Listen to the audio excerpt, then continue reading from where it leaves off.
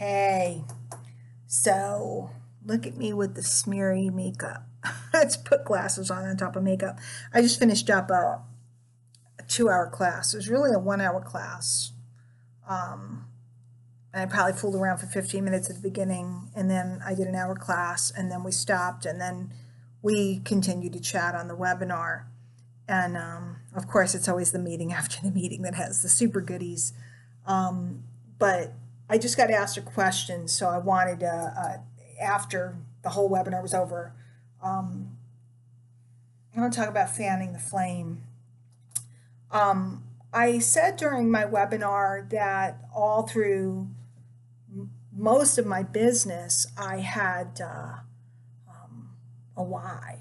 I had something that was bigger than me, something that I wanted, something that I was after, and it was really about my kids, and being home with them and bringing them up and all this other stuff. So that thing drove me, the idea of our family, and not to be boo-hooing, but the kids grew up, and went off on their way.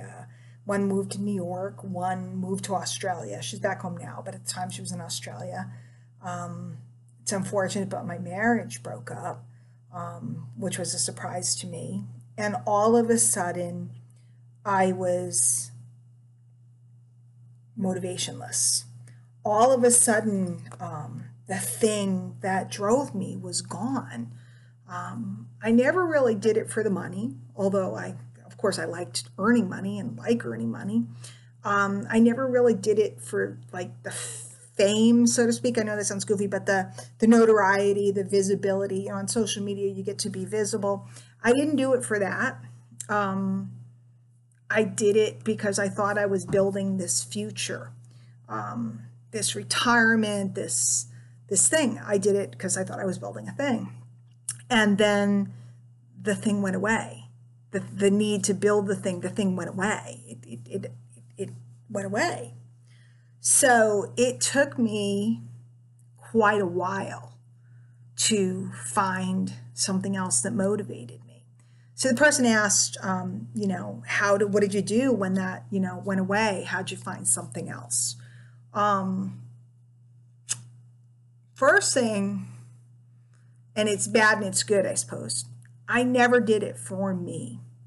I never did it for me. So then when it came down to actually doing it for me, and I think that's true of a lot of women, they do things and work really hard, not for them. And then when it's time to actually think about themselves, they don't know how to do that. I didn't know how to do that. So I had to expand my vision and find something bigger that would excite me again. Truth, since it's 11:30 at night. One, some financial things changed during that time period, so I had the motivation to get back to work because I needed to work. And two, I started to really look at what it was that fired me up in the beginning, aside from my family, of course, was this message of freedom, this thing, I have so many recordings of me back in the day, basically on my soapbox, waving a flag and talking about, what was possible for all of us. And I did it. I created the modern day mom and pop. I created something, and in this industry, we use words like empire and this and that. It's not an empire, guys. It's a thriving, viable business. And I created it from right where I'm sitting right now, the end of my kitchen table. And I just started examining my desire to teach this to people, which is what got me really going. In the very beginning, I was in a network marketing company selling health and wellness products, and it was very exciting. But when I discovered the marketing side of things, when I discovered this side, the side that lit me up, the side that catapulted me forward, it was always this thing. So I went back and I searched my soul, and I thought about what was important to me, what I wanted to say, who I wanted to be when I was gone. be known for. I'm certainly not that old, but I have friends that have passed at this age. I want to leave something behind. So a couple tips to answer the person who asked me the question. One, if you are in the beginning stages and you need money or you need to get out of a job that you're miserable in, you need to put that in front of you constantly. Okay. You need to like roll around in it. You need to get disgusted with yourself if you're broke. You need to get disgusted with your job. See, if you're comfortable, you're not going to make a change. You're not going to make a change. You have to get yourself to be completely uncomfortable. You have to sit and look at like what I would do, especially like if I were in debt or something. I would sit and look at the interest. So, see, most people just pay their bill and don't think about it. I would pull out those damn invoices, whatever you call them, bills, and I would circle and highlight the amount of interest I paid because I couldn't pay my bill in full. And I would sit and look at it. I would post those things up. I would remind myself. I would take pictures and put them on my screensaver. Okay. I would agitate myself until I couldn't stand it anymore, until I had to do something. If I am miserable at work, I am going to like start taking pictures of things and document things. I'm going to keep a journal of all the things that my negative boss or teammates say to me. I'm going to keep kind of a little diary on my phone of how long it takes me to commute and how tired I am. I'm gonna just start documenting all the things for me personally, not in public. I'm not going to make a vlog about how much I hate my job. That would be dumb, right? I'm not going to make a vlog about, how in debt I am, but I'm going to start documenting to myself and reading it and looking at it and getting myself disgusted with myself. Okay. Cause I gotta build myself up to the point where there's no turning back. I have to make a change.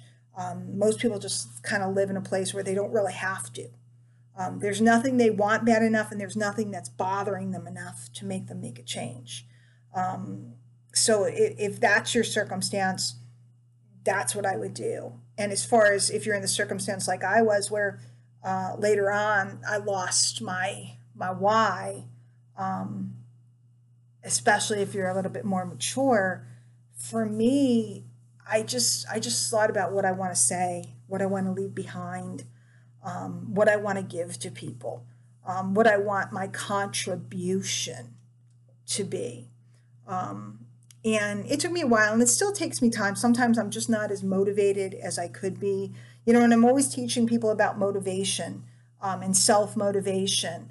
And I have to use these tricks on myself. I mean, I just have to look at stuff. I have to, what I like to do? Here's something. I like to look at people that I worked with for many years that have moved ahead of me. That I started in the same place, or I started ahead of them and they've moved ahead of me. I love to go watch their videos and agitate myself. I love to remind myself about the years I gave up and lost because I wasn't taking action, because I was living in my mind. I love to look at opportunities that I can't take advantage of. So I guess for me, motivation often comes from the negative side. I take the negative and I explode it in my mind until I can't stand it anymore and I have to do something to take action.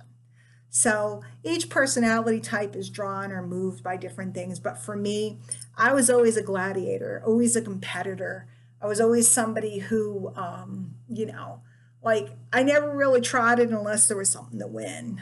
In school, I didn't really want to do too much, but if I could get the highest grade on something, so there was some prize or something like that, I'd do it. Otherwise, I wouldn't do it. So it's kind of like that here. I have to rile myself up or create some type of competition in my mind to get myself going. The bottom line is you need to start to learn to know yourself enough to learn what will move you. And folks, I'm telling you right now, for almost all of you, it's not money. It's not money. because I had many opportunities during the window that I couldn't really get going. I had many opportunities to make big chunks of money. I was offered different things.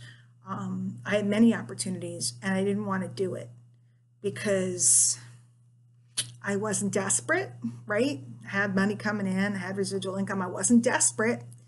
And the thing that I was offered to do didn't make my heart sing. So there was nothing moving me. So I had to fan the flame. Not so much the flame of desire, but the flame of disgust. And maybe right there is my video title, fanning the flame of disgust. So do it whatever way you need to do it, but it's not money. It's something more. It's something else. And sometimes it's things like avoiding embarrassment. Sometimes, so many different things. But that's it for me. I'd love to, tell you just it was all for, the good of mankind and all this other stuff. But it wasn't. It was, truthfully, in the beginning, it was for approval. Approval and trying to get love. Now it's for leaving my mark. So that's it. Hey, DianeHockman.com is my site. If you're not on my newsletter, jump on. Let me know how I can help you with your business. It's been a good 20 years and I've learned a lot, but most of all, I've learned about me. I think it's such a blessing. So, later.